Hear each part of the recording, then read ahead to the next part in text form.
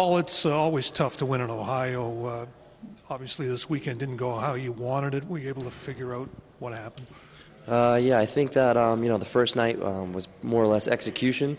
We weren't really doing what we do in our systems well. So, over the meetings throughout the day on Saturday, we watched some video, tried to correct those things, and Saturday came out. We felt we corrected a lot of those, but then turns out penalties were a major problem for that night. Yeah, obviously, and on Saturday the power play, unfortunately, you got 1 in 8 chances, and that really set the tone, I thought, for the whole weekend.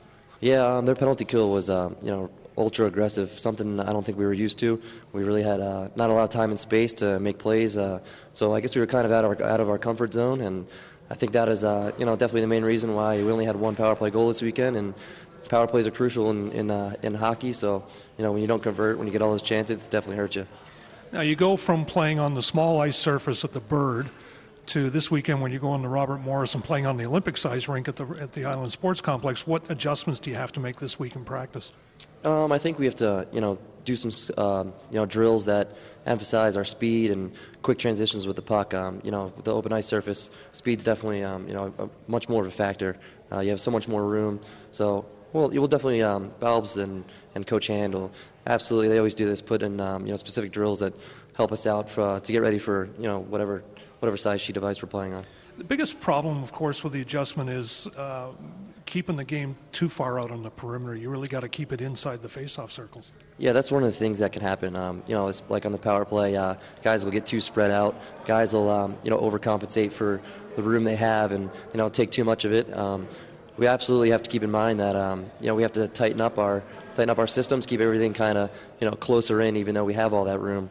Because if we stretch ourselves out, things won't work for us. You're still ranked 10th, kind of on the top of the bubble, I guess, if you will. But obviously now, especially after last weekend, every game becomes important. Absolutely. After this weekend, we really don't have much more room for error. So. Every game for us is big. We can't afford too many more losses, if any. So we really have to come out and play our best hockey for the rest of the way. I know I've asked you this, and I've asked some of the other guys this before. Is there a feeling of pressure in the locker room with all that's going on around the program? I think there is actually more pressure after the Ohio weekend. I don't think anything. Were you talking about the D1 stuff? I don't really think that that's too much of a factor. I think it's just really feeling the pressure now that we had the opportunity to get a big win at Ohio, 1 or 2, and we didn't get any. I think that's the most pressure we can feel right now. The fact that we really have not a lot of room for error anymore.